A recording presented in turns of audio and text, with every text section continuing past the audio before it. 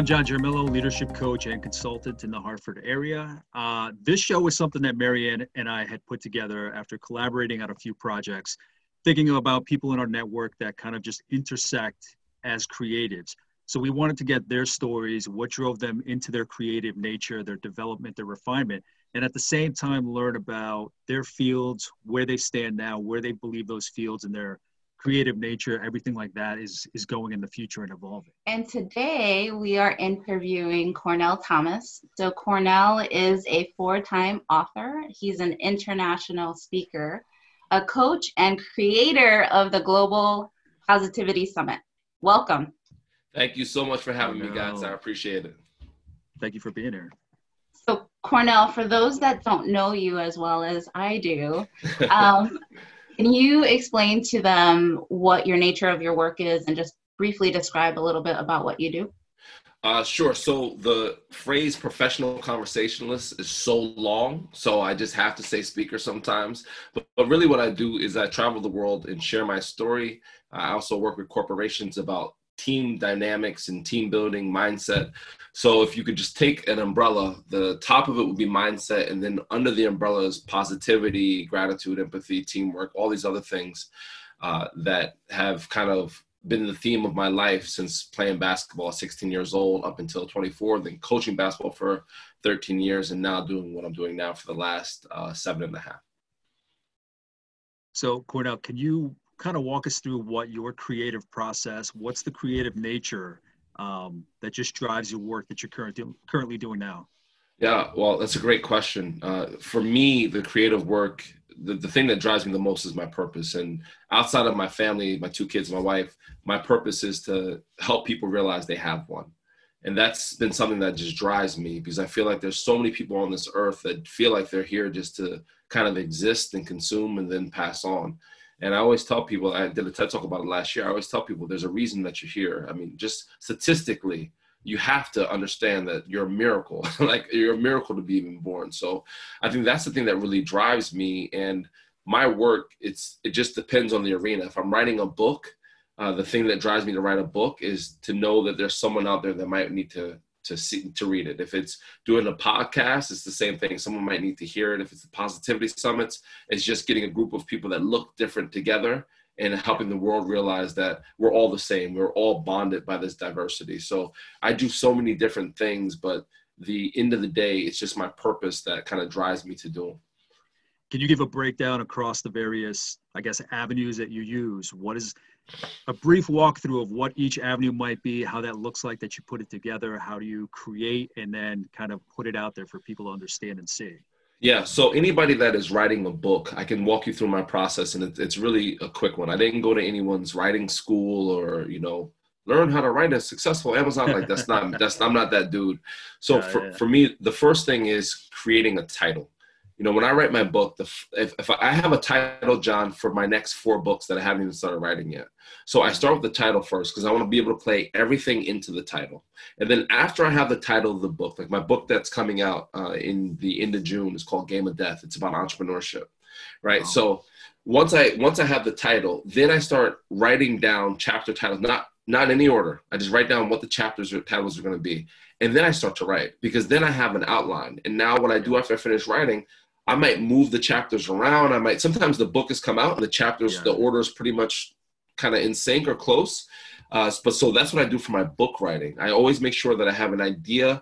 I even have the book cover before I start writing. I know everything that's happening before I even write, right? So I'm really big into visualization. So I know what every cover is going to look like. I do that, and then I start to write. When it comes to the podcast, it's funny. People are like, I have 2 podcasts. One's called Population Unplugged, which is just me speaking. And the other one is called Storytellers Podcast, which I started, during this, Rona stuff, where I interview people.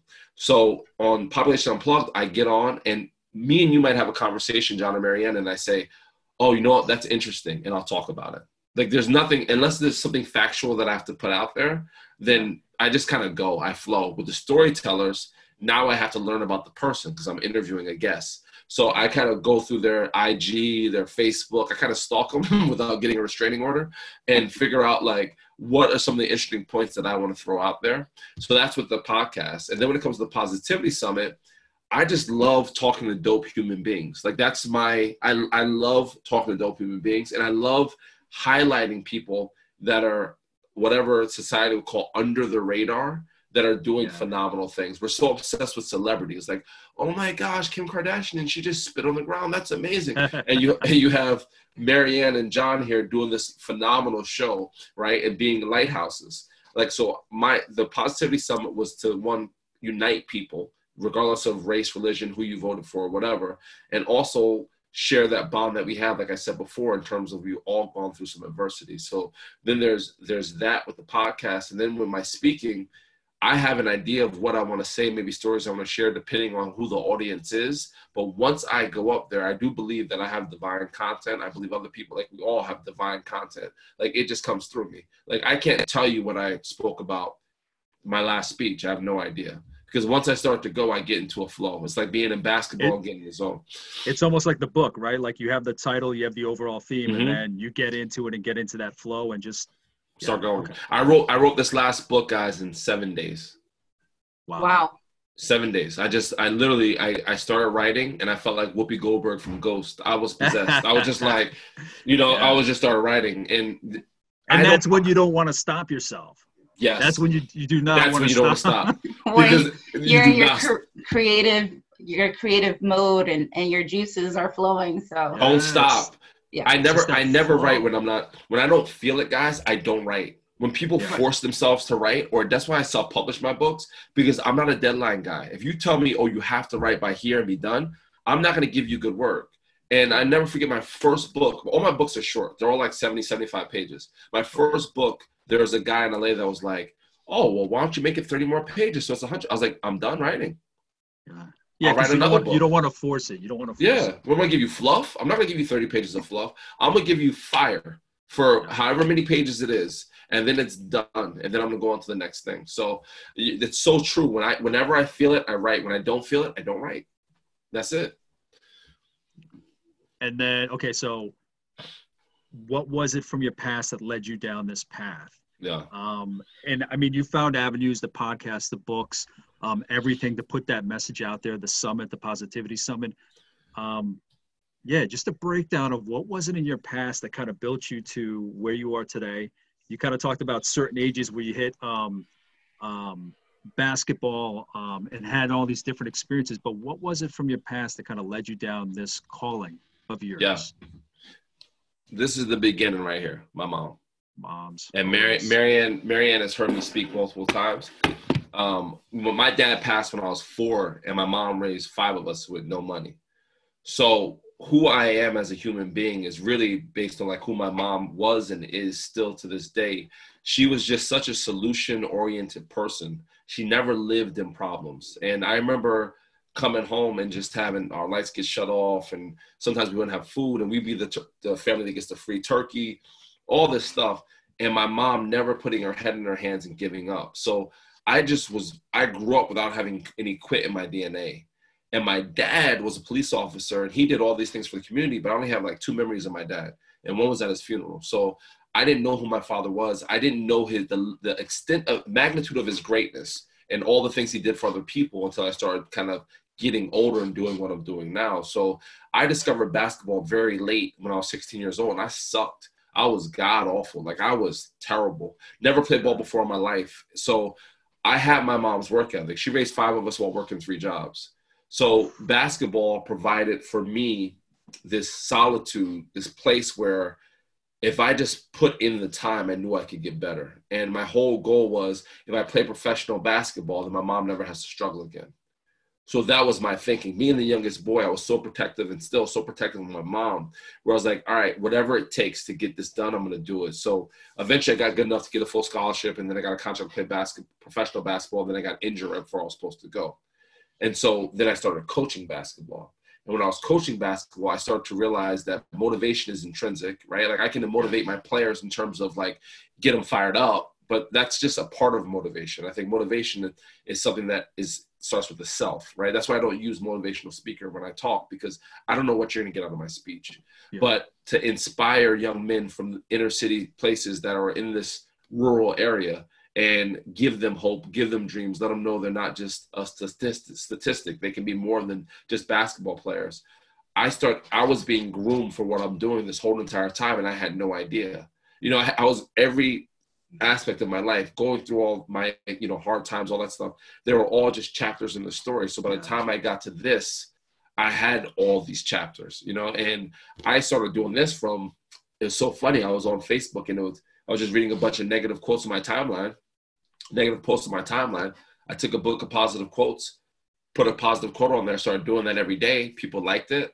And then a couple of months later, I lost the book, wrote my own quote. People still liked it. So I was like, screw the book. I'm gonna write my own quotes. And then the quotes became blogs and the blogs became books. And when the book first came out, you know, I was so in my zone. Like when I first spoke for the first time, I was so in my zone that people were like, man, how long have you been speaking for? I was like, 45 minutes. Like, this is my first speech, you know? So yeah. I don't know what to tell you. So once you're in your purpose, once you're stepping in what God created you to do, once you're in that moment, it doesn't mean it's seamless. It doesn't mean there's not struggle. It doesn't mean it's not hard. It just means when you're in the freaking act, nothing can stop you. Like, you know, like I go to do speeches, people are like, oh man, there's a couple thousand. I don't care who's there. I don't care. You can bring the freaking president. I don't care who's there. When I speak, it's not about me. And that's what I tell speakers all the time. It's about your message. If you're worried about you, that's when you get nervous. I get excited because I'm like, somebody's going to get something from here. And then I go. So it's just been a blessing for me to be able to do what I do every single day and love it. And the hardest part about this thing is just not being able to do it in front of another human being and hug that human being and interact with that human being, you know, so you got to pivot and do it a different way. Well, I mean, since you brought it up, the pandemic and everything that's happened in the last, 2.5 months since it really hit, how have you pivoted? I mean, that's a phrase that's out there. How have you changed what you're doing? How have you changed has it impacted your writing? You're obviously voicing a podcast. You can see what the difference might be there, but how have things changed for you and how have you pivoted? The hardest thing for me is not being on a plane and speaking. Like I just got back from Saudi Arabia and Africa a couple of months ago, speaking before this happened. I was supposed to be in Dubai at the end of March. When I got back from Austin, Texas, was March 21st. I was speaking at this event called Humans First. And when I left there, it just started kind of hitting. And the airports were getting a little eerie, you know, not as many people. When I landed, I was supposed to go to Dubai in the next 6 days. So Dubai shut down completely. So again, on the plane ride home, I was already thinking, you know, your podcast, you have to start being more consistent. Your podcast, you're going to start a new podcast. You're going to finish your entrepreneur book. You're going to, you know, start. And I started like already having my plan done. So when I hit hit Jersey, I got home and my wife was like, you good? Because I was like, I'm going to go downstairs. Like I cleaned out the whole entire office. I ordered a green screen. Like I just started going off. And I'm like, all the things that I wanted to do that I convinced myself there was no time to do, which there was, I wasn't making time for it. Then now I had no excuse. So I started doing them. I think that may be the quickest example I've seen of somebody kind of turn around. Because I know a lot of people who have taken at the minimum a couple of days or a couple of weeks or even still trying to figure it out. But I think that's the quickest example I've seen of somebody just kind of hit the ground running. Yeah. But again, it's also background, right? Like I've come home and not had food to eat, you know? So like when I come home and I'm like, I see my mom do what she did, work miracles. I'm like, okay, this sucks. Don't get me wrong. I never try to minimize what people are going through. Yeah. But for me personally, the stuff that I've been through is way harder than this, you know, like way harder. So I'm looking at like, I know I can get through this. You know, I have a roof over my head. There's people that don't have anything, that are out in the streets, that don't have a roof over there, that don't have a phone, that don't have family members they can call on. So I'm like, I can't sit there and feel sorry for myself when I know that there's people in Africa where I just came from that this is hitting a lot different. So I just have the gratitude for what I have, and then I just keep it pushing. It's like always improvising. Yeah. And one last question on my side, Cornell. What did you go to school for? I went to school. It's funny. So every athlete, right? Like not every, I'm not going to generalize. Like 75% of the athletes, you say, what are you majoring in? Business. What type of business? I don't know. Right. So my first 2 years of school was business. What type of business? Who knew? But then when I was a junior, when I was in North Dakota, I fell in love with public relations because of the person that was in charge of it, this man by the name of Neil Roberts. He made it so interesting for me. So we were doing like interviews and like mock news, like reading off a teleprompter. So I'm like, oh, I get to play. This is just fun. Like, I enjoy it. So I changed it to public relations and communications and had like a minor in journalism. None of the stuff that I'm really using right now, but it made school so much more fun because I wasn't just reading the same terminology terms from year to year to year. Yeah.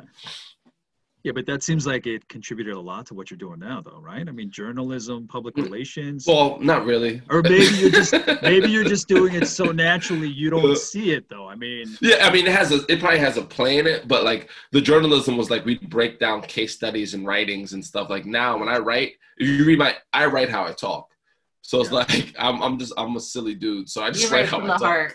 Yeah, so it's just like, but yeah, for sure. Like even when it comes to conducting an interview now, I used to have to interview the coaches in our college, so that helps for sure. Now when I'm interviewing guests, it's kind of more of a flow. But back then, man, I'm telling you, John, to be honest with you, it was just basketball. They say student athlete. I was an athlete student. Like I was good at school just because I took it seriously because I knew that I needed this to play basketball. And then when I graduated from college and saw so many of my friends that did not have that fallback degree, that didn't have that paper, I was like, man, thank God Mama Thomas raised me right, because I got injured. And now, if you don't have a degree, I mean, there's people with masters that can't get jobs. If you don't have a degree, people aren't even going to look at you. So I'm grateful for that I took that seriously. Yeah, Mom taught you that grind. Yeah. And awesome. she doesn't mess around. I'm still afraid of her. So. Yeah. Isn't that amazing how that happens? How are we still afraid of our moms? My mom is like 1.5 feet shorter than me. She gives me a look. It's over. That's right. She's 5'2.25", and she'll look at me a look. I'm like, okay, Mom, what you want me to do, Mommy? I'm good. The smaller, the mightier. Yeah. I knew Maryann was going to say something. Just like, you don't want to mess with us short. Don't underestimate the small ones. No underestimation whatsoever. Never. All due respect. All due respect. So Cornell, you've talked about your podcast, being an author. You have just a few more minutes to tell us a little bit about the Positivity Summit. Sure. So the Positivity Summit, it's May 28th through the 30th is actually next week. And I have 22 presenters. So from all over, Africa, Dubai, Saudi Arabia, Canada, England, Switzerland. At all my travels, I just recruited people to come and share their knowledge. So it's not a rah-rah. People aren't going to try to sell you stuff. They're just sharing their unique stories that have helped make them who they are. And some of these people that, they have humongous followings and backings, they're just normal people. Like there's no high maintenance person on the roster. We have 2 musicians that are going to be performing during the event. So I'm excited for that. And there's a firefighter in my hometown that lost his life from COVID. And we're going to take a portion of the proceeds and put it towards his family. No camera, nothing like that. Just walk up to the family and give them a check and say, we hope this can help out a little bit. So they don't even know we're doing it. Like one of my best friends is a firefighter on the force. So when I heard about it, I said, hey, don't tell anybody, don't put any fanfare. I'm just going to take the check and just walk into the house and say, here you go. That's amazing. Always with a big heart, right? Do my best. So how is it that you see everything that you're doing? How is it going to evolve in the future? Yeah. What does Cornell, 2021 or 2030 look like? Oh, he's going to be dope. He's going to be dope. He's going to be doper than this guy for sure. So I'm going to have all these things online and electronically I can do while I go out and speak and touch and interact with people. And that's the great thing about the John was talking about before. That's the great thing about creating and, having all this ammunition now. So now when I have my app and all these things, I can go out and speak and let this stuff just work on its own. Right. So it's only going to make what I'm doing better and enhance it. I want to do a global positivity summit where I pick one location. We have people from all over the world come to it. There's not a place that I don't want to do a summit. I want to go back to Africa. I want to go back to Saudi Arabia. I want to go, do one in Connecticut. So I just want to just spread my story everywhere. Love it. Yeah. Yeah. I don't think I could keep up with the Cornell of the future. Just because It just seems from everything you've told me, like it just scales and scales and scales. Yes, Like, it evolves. When you were telling us the story of, getting off the plane, landing in Jersey, running into the house, like this is the first time I'm meeting you right now, and I actually envisioned like the Tasmanian devil running around the basement, cleaning things up, like just collecting his thoughts. But that's amazing. That's amazing. Yeah, that's why I showed you a picture of my mom. It's like I never take credit for me. I never take credit for me, because between God and my mom and the people that I interact with, like you amazing human beings and other people, that's who makes me who I am. I get goosebumps saying that. I never take credit like I've learned that I know this, or I never put myself on guru status, or I know everything status. I'm a student every single day, man. And life is my teacher. And that's why every day I'm trying to learn something new. So when did that really click for you, that idea?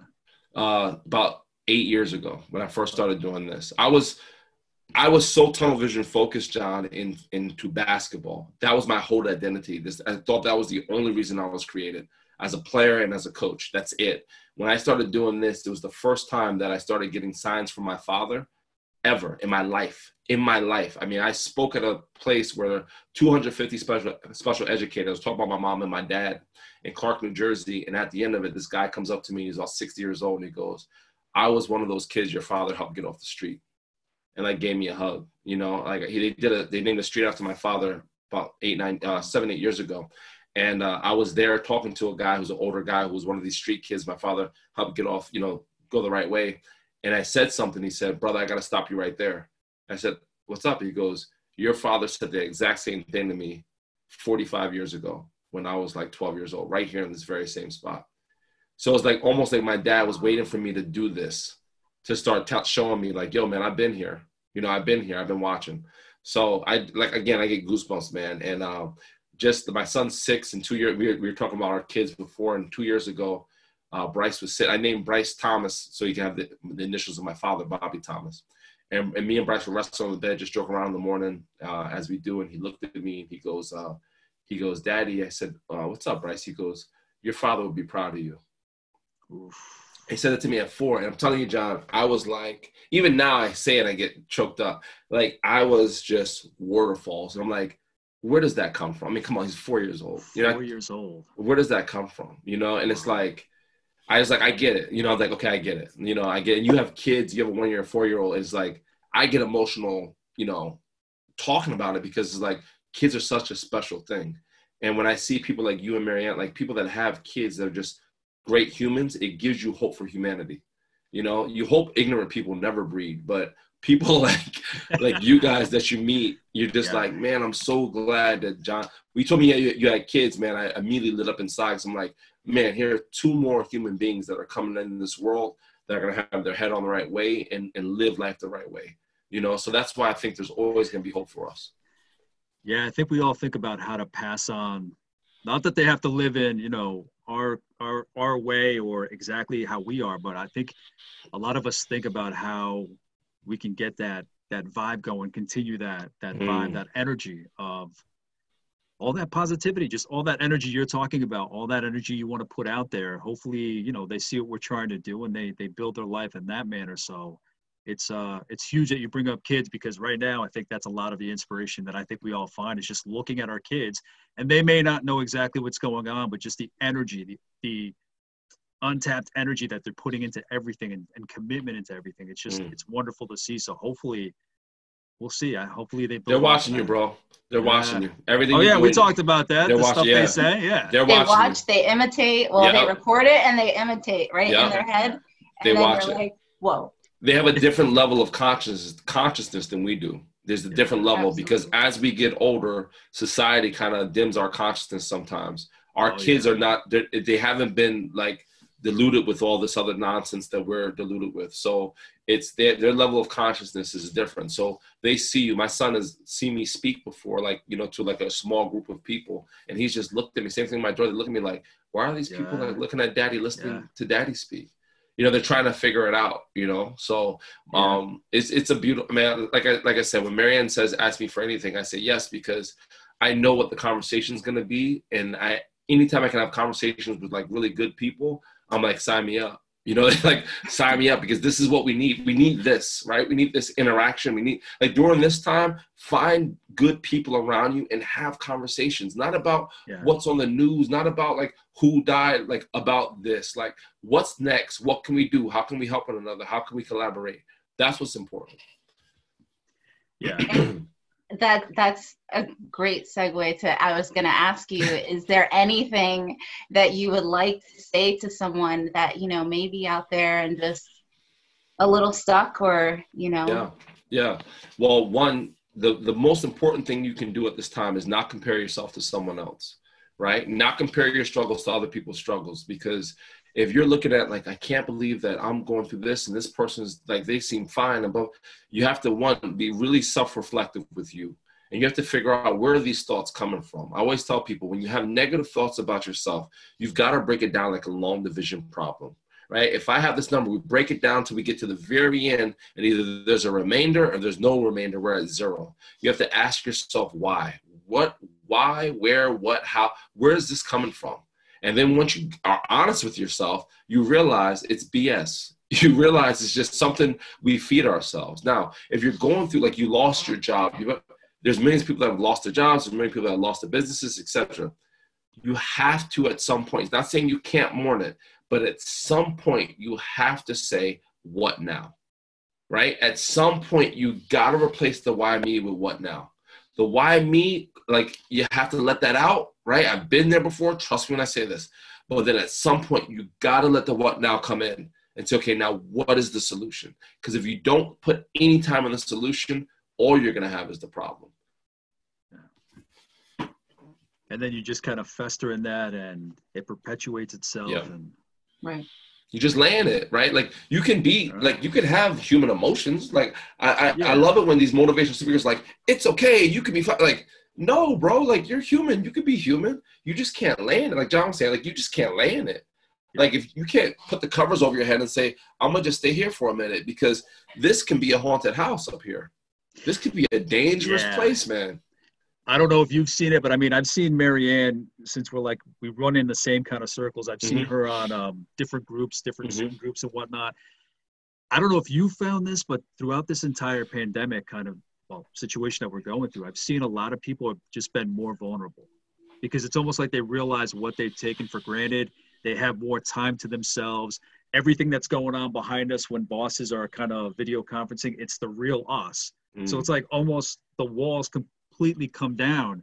So I've seen people being more vulnerable, and when you're that vulnerable, you can kind of build from like a more honest core, more honest foundation. So I don't know if you've seen that in your work, where people are just more open based on the nature of what we're going through. Yeah, what an amazing point. What an amazing point. And that's so true, right? How many times in the beginning of this, you know how many people probably dressed up for Zoom calls? Now people are like, screw it.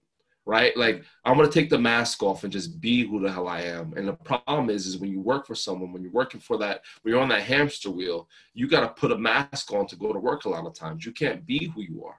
Right? So that's the thing with the vulnerability. It's vulnerability and it's empathy, because we're all going through the same thing. Yeah. Right? It doesn't matter what your race is. It doesn't matter who you pray to. We're all going through the same stuff. So there's a different level of empathy. What I hope happens is a different level in understanding in terms of gratitude, is realizing that job that you really didn't like that much, right? That provided you with some type of income so you can chase after whatever that daydream job is that you do want, right? Like, so I'm grateful, like we were saying, like the homeschooling stuff is hard for sure, but I'm grateful I get to spend all this time with my kids. Yeah. Like, I'm not on a plane. Like, I'm hanging out with my kids. Like, they wake up and daddy is there. They wake up, daddy's like, what's up? Let's go do something. Let's go ride bikes. Let's do something. Like, that to me has been the biggest blessing. We were at the park yesterday and we were riding around, and my son just learned how to ride a bike, right? And so I'm just watching him scoot around it, and I'm talking to my wife, and I'm just like, this is what we have to make sure to bring with us once everything comes back to normal.